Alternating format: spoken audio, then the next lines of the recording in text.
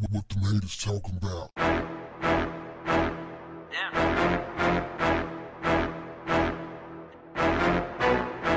What's up, family? There are a lot of questions about what led to the shooting death of Andre Hill at the hands of Columbus police officer Adam Coy. Fam, the cop jumps out of the car, followed by another cop, pulls up shortly after. He walks over to the neighbor's house. He stands from the neighbor's driveway and points his flashlight at the next door neighbor's garage where Andre is coming out with his hand up, one hand up, holding a cell phone.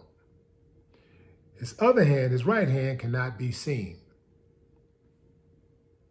Dude, boom. I mean, he's already shooting.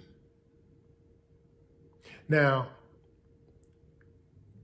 guns the man down and then tells him, "Let me see your hands. Show me your hands." Dude is on the ground, struggling for oxygen, struggling to breathe. "Let me see your hand. Let me see your hand. Turn over, turn over." So this ignoramus finally turns him over.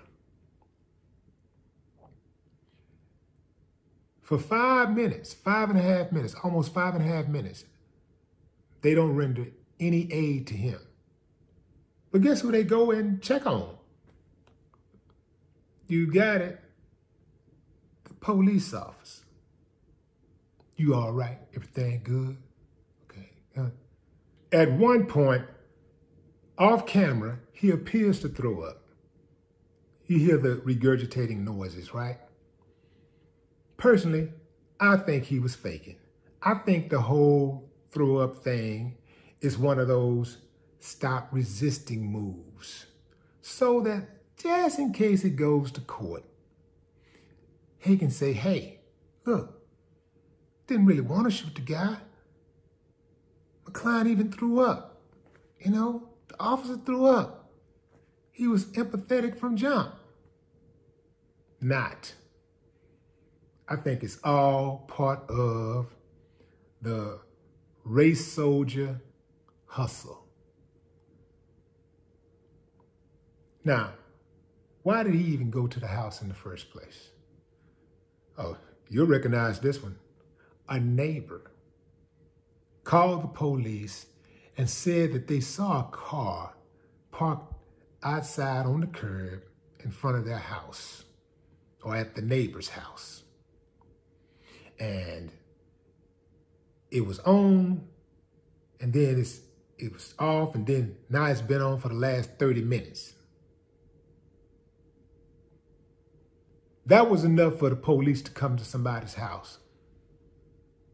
Like, since his ass was so nosy, why didn't he just sit there and really pay attention and really just wait? The Mayor Ginther, said that if it was his brother or father, would something like that had happened? And he said no, it would not have happened. The mayor wants dude fired. He's already relieved him of his duties. He wants him fired. He don't have the power to fire him, but he said he wants him fired. Of course, the Fraternal Order of Police, the union, is backing him and talking all that old shit about let's wait till the investigation is complete. In other words, let the police investigate the police, and then we'll let you know if he's guilty or not.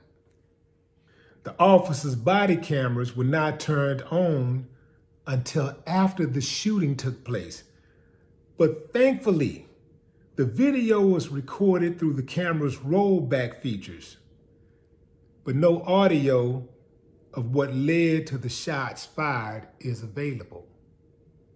But that rollback feature is a lifesaver because that tells a lot.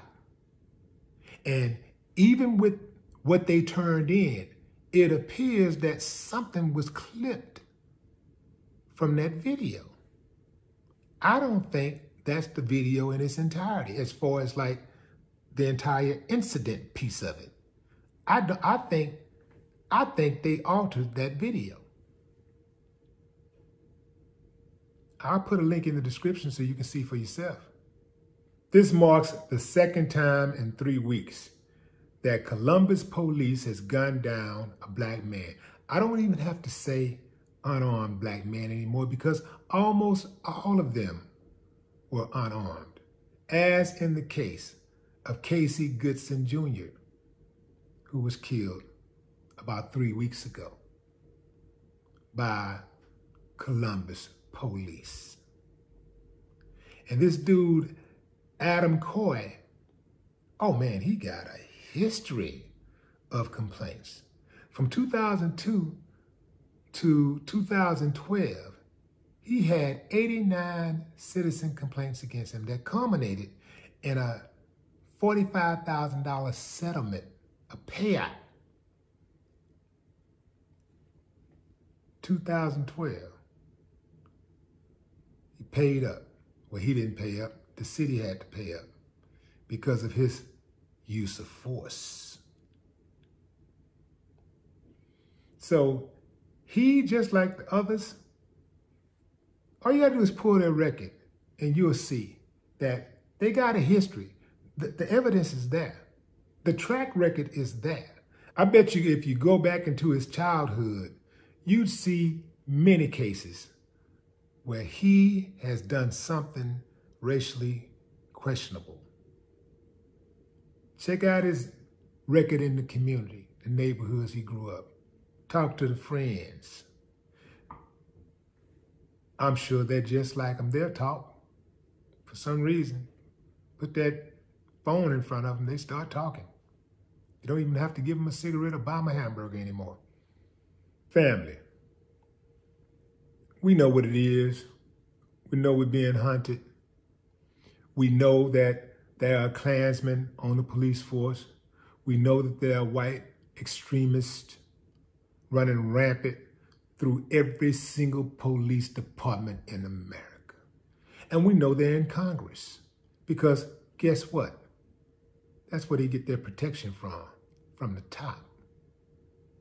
So, you already know what needs to be done.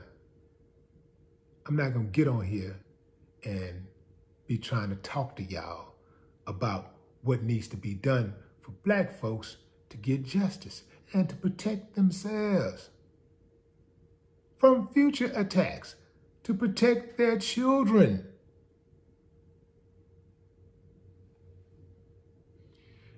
This dude, just like the rest of them, they all come from the same type of background.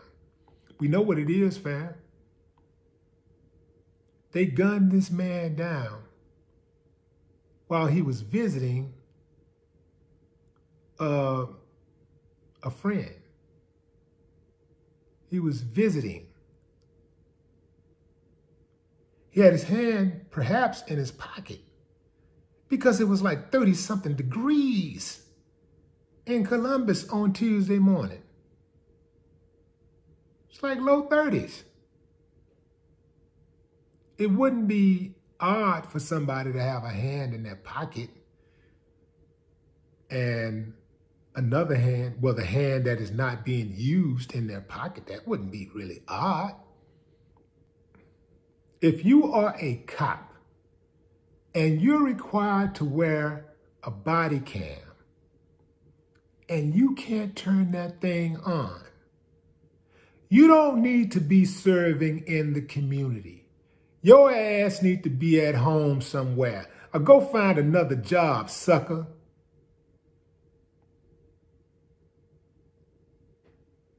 No more talk. What the haters talking about?